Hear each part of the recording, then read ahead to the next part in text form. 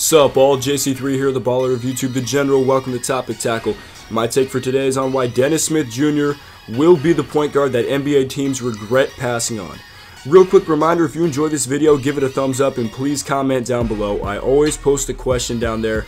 It's a great opportunity for me to interact with you and hear your feedback, so leave a comment down there, please. Okay, to begin, we all remember the 2009 NBA draft, where the Timberwolves took 2 point guards ahead of Steph Curry at the 5 and 6 spots, which today turned out to be some of the worst misses of all time. Well, there are some parallels between 2009 and this year's 2017 NBA draft. There were a total of 4 point guards drafted ahead of North Carolina State freshman Dennis Smith Jr., which will definitely provide motivation for him, and I believe we could be looking back on this draft in a few years and say, how did this guy get passed on 4 times? Dennis Smith Jr. was ranked 8th overall in the high school class of 2016, and if you've ever seen highlight videos on Smith, you would know that he is a special talent.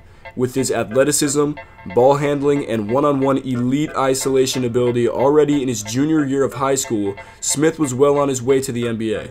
But then, a major setback.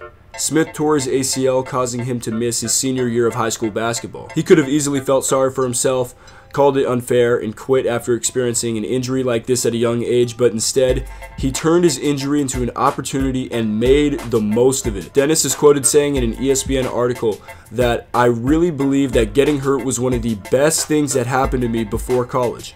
Why would he say this? Smith ended up graduating high school early to enroll at NC State in January 2016. There at NC State, he got the chance to take classes, rehab with team doctors, and fully immerse himself into the basketball program.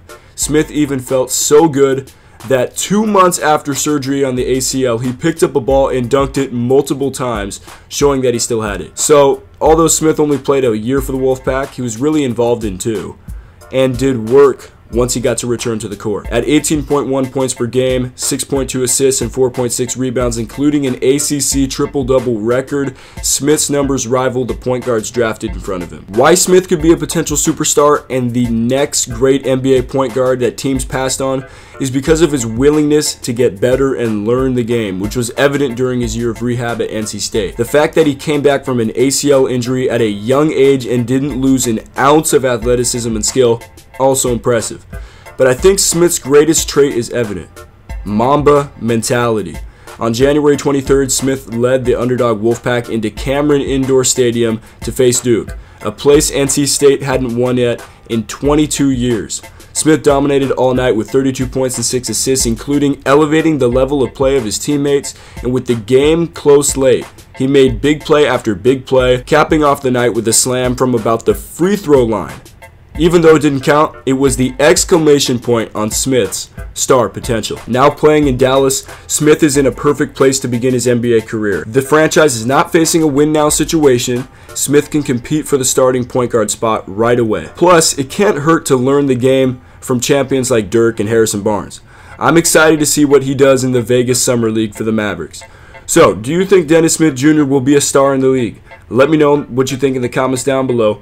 And remember to subscribe for more. Like this video. We'll be back with more Topic Tackle soon. JC3 out.